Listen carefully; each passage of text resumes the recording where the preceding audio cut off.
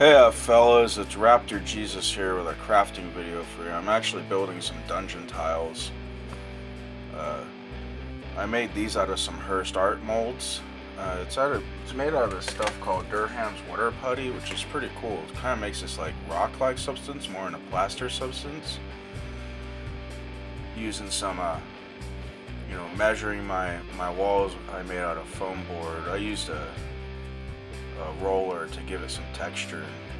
You can see like there's cracks I drew on there because it was actually cracked and broken, so I'm trying to hide my mistakes like all good crafters.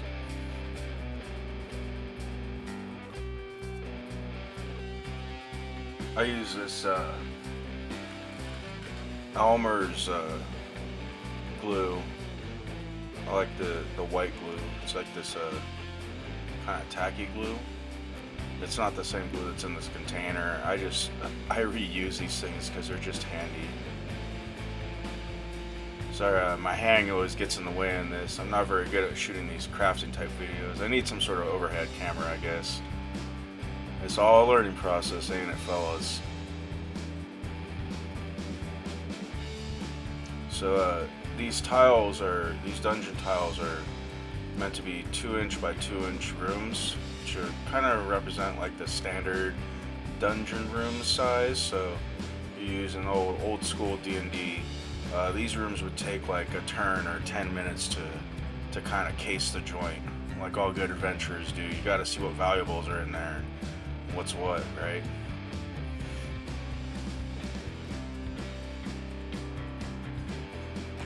Yeah, I like these Hearst art molds. I got these like kind of cavern floor ones that one mold set actually almost gives you enough to make a 2 by 2 room. I'm trying to make these dungeon tile sets, so I like had to pre-measure the walls and cut them out. And the idea is that each of these rooms is going to have they're going to be fairly bare, but I'm going to use these inserts that are glued onto these clear plastic sheets, so I can put all kinds of furniture or debris or what have you and not have to muck up the rooms themselves. And I can just put that like insert down, and since it's clear, all the nice texture and stuff I put on these floors will like shine through, as it were.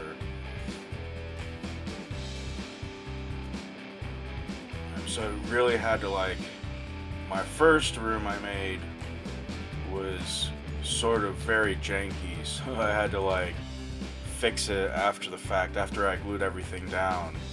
So I sort of like measured out these like chipboard bases that I'm gluing everything down on, and I had to pre-measure it with taking into account the dungeon tiles and the walls themselves. It's a lot of measuring, which is not really something I'm very good at. I'm more of a measure by eye and pre-measuring. I actually messed up a lot of the measurements too, so it wasn't. Each wall is, of course, supposed to be about like 2 by 2. And I don't really want to glue the walls on top of the tiles, because then you're not actually getting a 2" by 2" room. You're sacrificing some of the width to the wall itself. So that's why there's these like bare lines around the tile itself, because that's actually where you're going to glue the wall down. It's all a process, you'll see.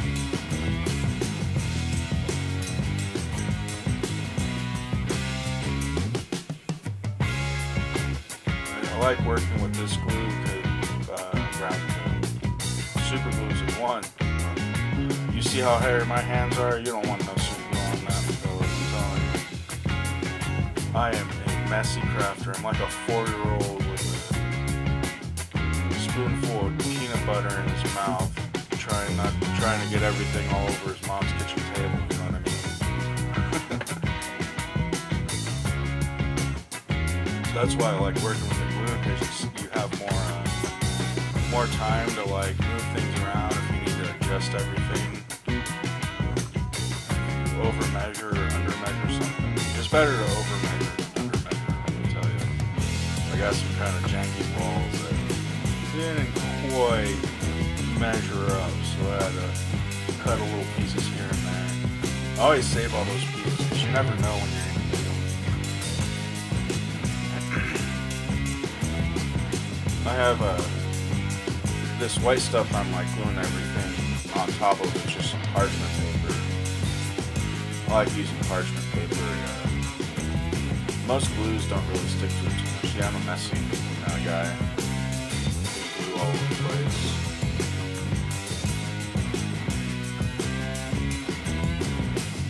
And even my bases, I over measure just a little bit.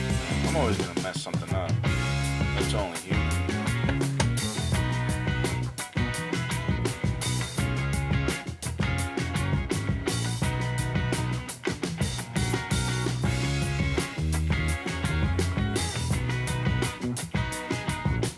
I made these walls out of some foam board I got, and I have this really cool roller.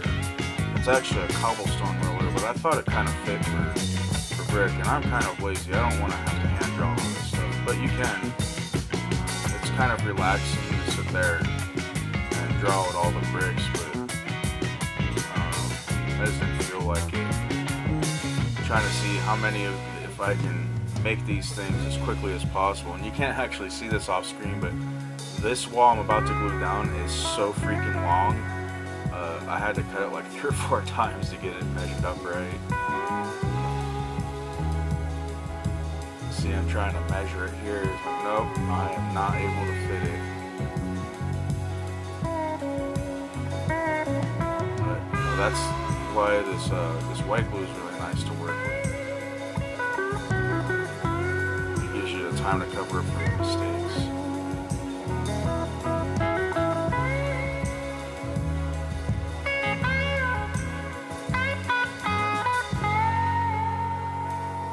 Yeah, I actually the door you see it.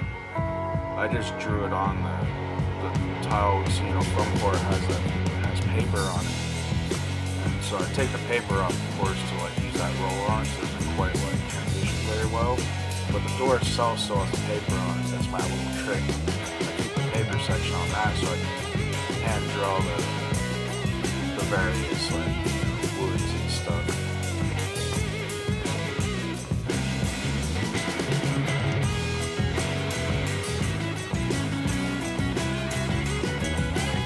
Throw the glue up here in the corner to kind of like fill up those gaps, but what I'll end up doing probably is the glue will probably just like pour out the bottom. It's not very concealed. Most of it will stick, which that's what I'm hoping for.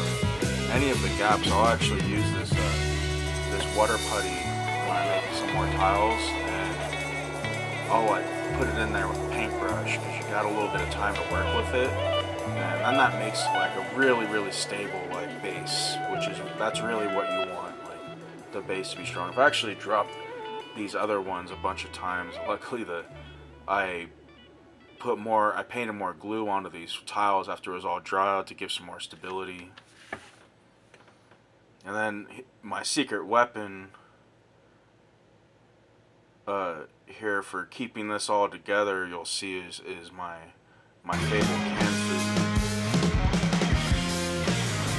Salmon is always good for holding up your bill, you know what I mean, fellas?